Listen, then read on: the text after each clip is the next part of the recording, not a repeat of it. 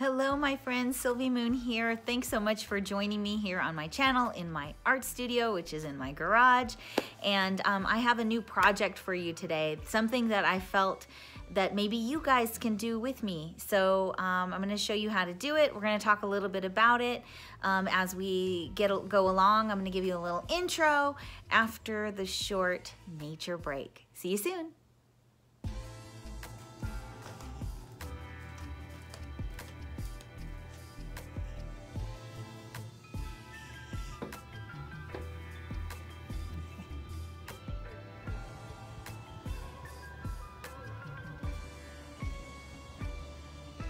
Okay, so composition books, they look like this.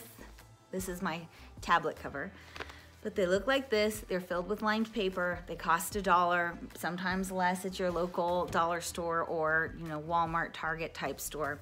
And sometimes as an artist, I get a little bored with the covers. So I decided it was time to paint. I've been really into painting the covers of my journals a lot more lately. So the last video I did the painting of my newest bullet journal, which is for Q2, which is the spring season basically of bullet journal planning.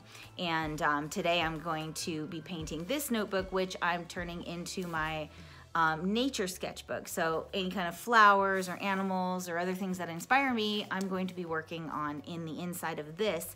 And I have a lot of really nice sketchbooks where I feel like if I mess up messing up the pages or I'm wasting money, some of these sketchbooks can range up to like $20, $25.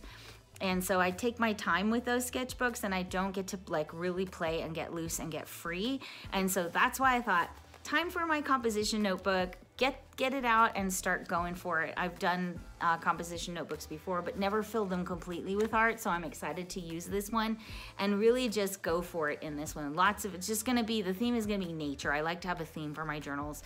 So let's get started. I'll show you how I do it. It's so easy. Anybody can do this, seriously, guys. Okay. All right, so let's get started here. First, here is the composition notebook that I purchased from the Dollar Tree.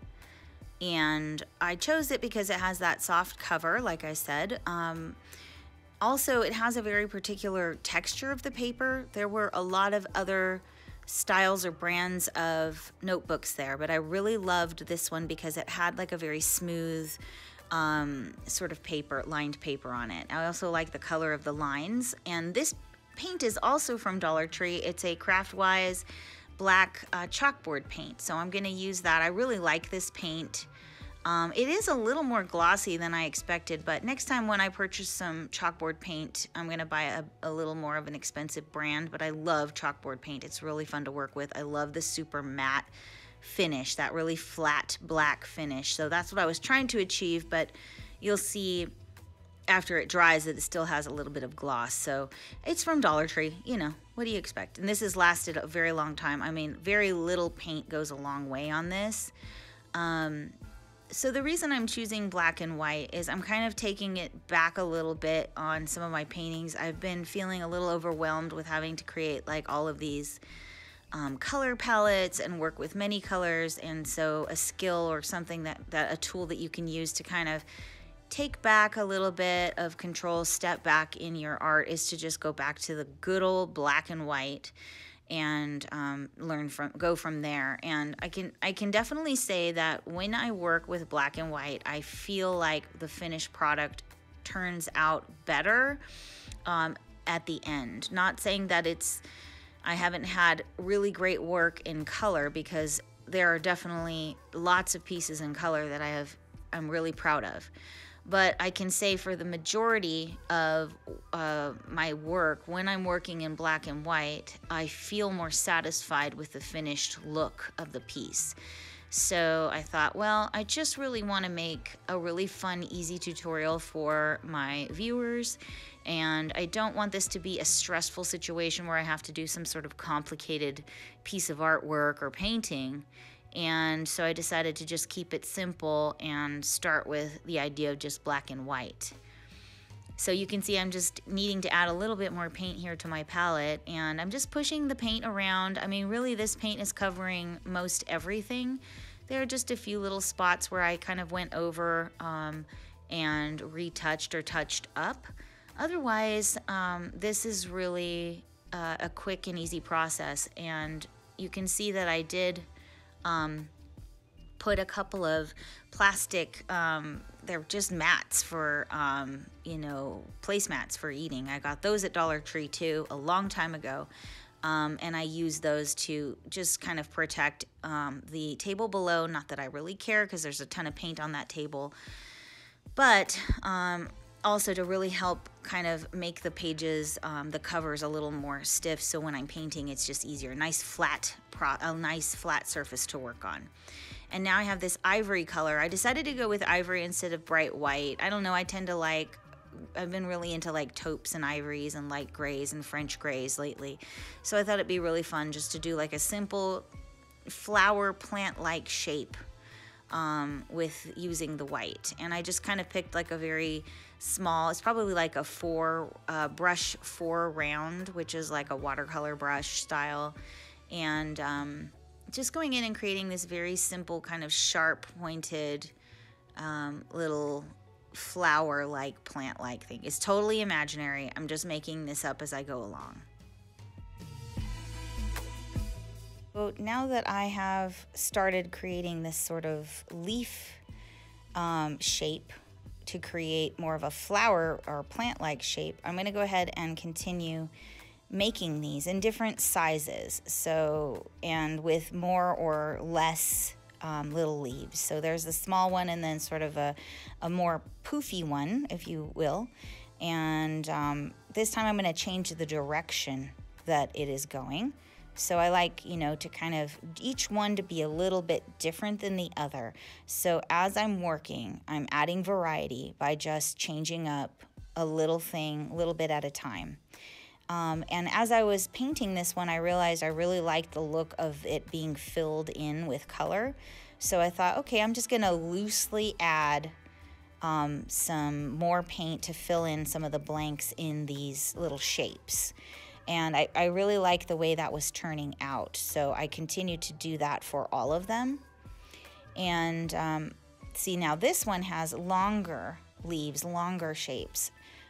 So again, another variety of this particular little plant, little made-up fantasy flower here.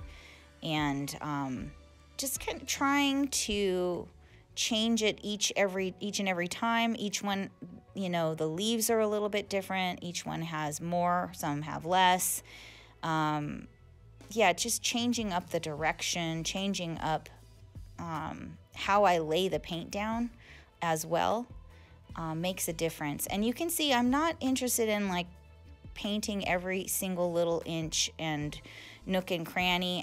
I'm okay if a little bit of the black background peeks out, or if it's looking more gray, or if it has more white popping.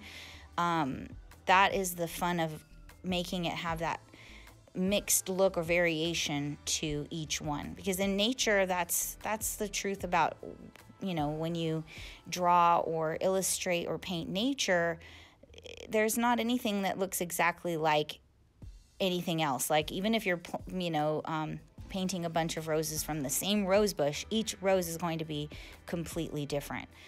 So keeping that in mind when you're painting nature, there's always a variation to nature. It's always going to be a little bit different. And so here you can see I'm doing different shapes and different sizes. And now I decided that I needed to bring one that kind of came off the page. So visually it gives it a little bit like it's carrying on up further beyond what I am drawing or what I am painting. And that also adds some variation to each of these little shapes. I'm trying to shy away from making a pattern, even though I love patterns and there's nothing wrong with that. I just really wanted this to feel a little bit more like kind of a sketchy feel and a loose, you know, feel. So I'm gonna go ahead and speed this up, cut through a little bit, and let you watch the rest of how I place these flowers down.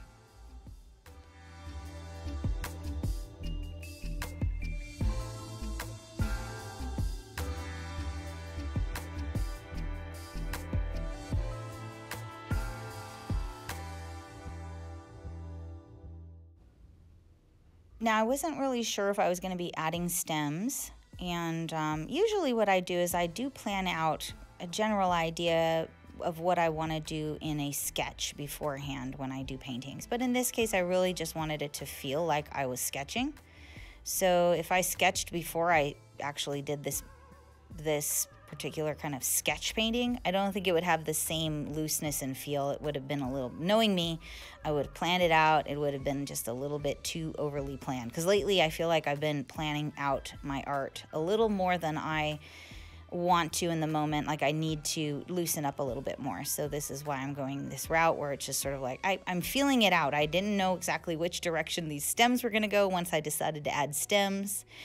And as I was painting the stems and kind of looking at how it was turning out, I decided to add leaves as well. Now the leaves are basically the same shape as the little pieces of the flower. What brings the flower together, just little leaf shape.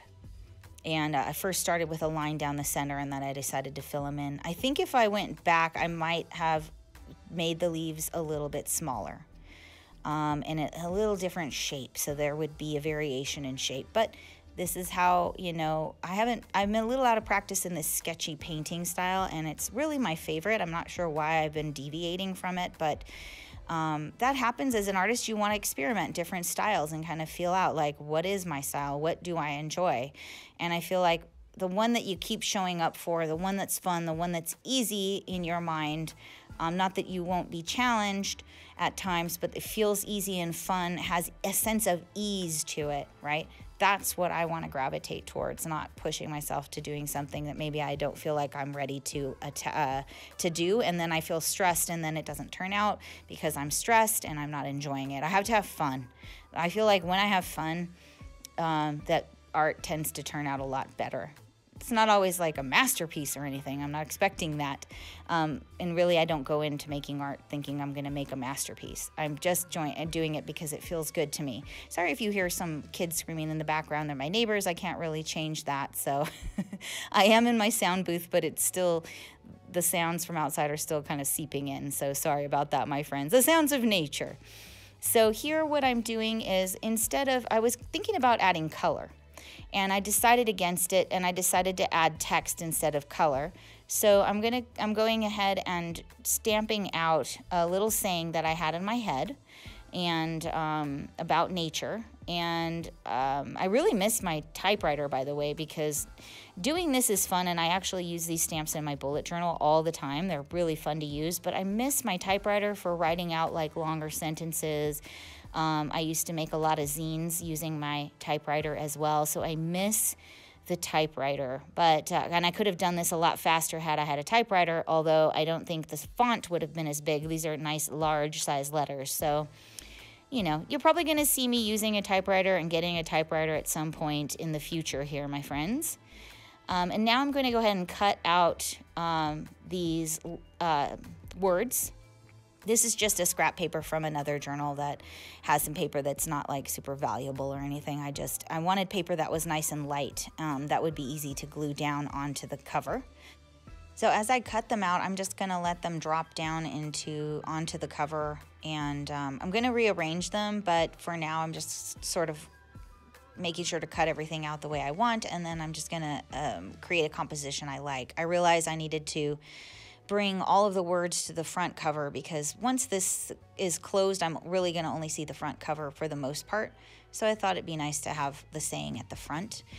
You could come in with some matte finish. I'm going to glue these down, by the way. I'm going to glue these down with a glue stick. Just a simple glue stick I got at Walmart. You don't need anything fancy. But you could come in later and put a matte finish, a clear matte finish over the top, or if you want it to be shiny, you could do a shiny glossy finish. But I decided not to do that because I wanted to keep this project simple enough for you out there, my viewers, who may want to do some kind of a simple project. And this is as simple as it gets, my friends, and it turns out so lovely and impactful, especially when you just choose the two colors, the black and white, or you could choose any two colors you want, but I feel like black and white really pop. You know, they really work together well. Now I'm going to go ahead and remove these plastic mats that I have underneath to hold it still, and there's my finished notebook, my friends. I'm really happy with it. I hope you try this at home because it doesn't cost much. You can get everything at Dollar Tree. And if you don't have stamped letters, you can write it and then cut out your writing. You know, write it in a way that looks really cool, or you can find words in a magazine and collage them down. So yeah, really happy with this. Feel like it really pops. I feel like it's very graphic. It was fun. So I hope you guys try this at your home. So that's it, my friends. Thank you so much for joining me today. I really appreciate you guys. I really appreciate who you are here, my small group of subscribers. I hope to grow one day into a bigger channel, maybe, perhaps, you know, as I get better at editing and being in front of the camera and sharing what might be more interesting to you here on YouTube. So don't forget to get out there, listen to nature, my friends. She knows what she's talking about. I will see you soon. See you on the next video next week. Bye. He's moving his wings so fast that the camera is capturing it, but it's like almost see-through at this point.